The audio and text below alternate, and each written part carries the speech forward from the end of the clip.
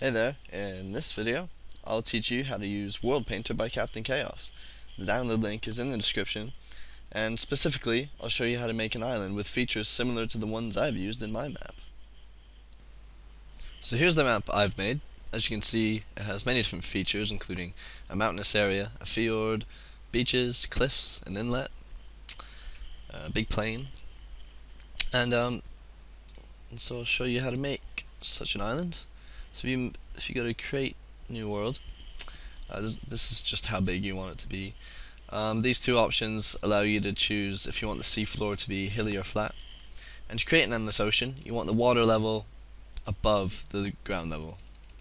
So the higher this level, the deeper your ocean.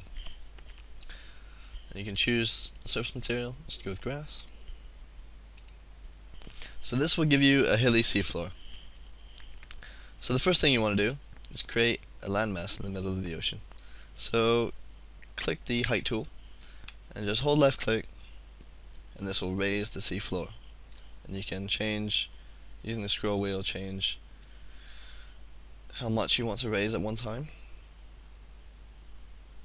So we've got our island forming here. The next thing you want to do, because no one likes a place where you can't build, so if you want a flat surface, use the flatten tool, and this will flatten the ground to the height at which your cursor is at. And this is also useful for creating cliffs, as if you flatten the seafloor and push it in to the landmass, create a nice drop off into the sea. So that's pretty basic, and you can color the terrain or change what the surface material is made of by clicking one of these. You have a few options: rock, bedrock, sand, you name it.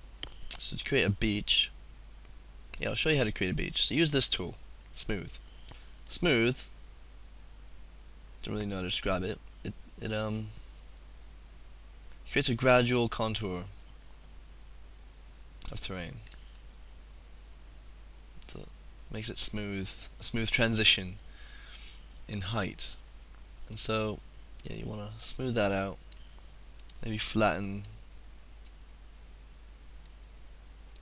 it a little bit.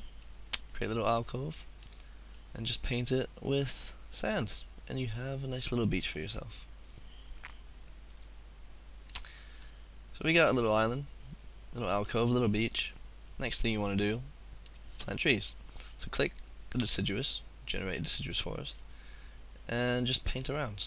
A little dark green shows where trees will form. And that's pretty much the basics of creating your own island. You can play with all the tools yourself, and you can populate caverns if you want. So this will be underground dungeons which will be created. I don't really use that for my maps, I like to create my own.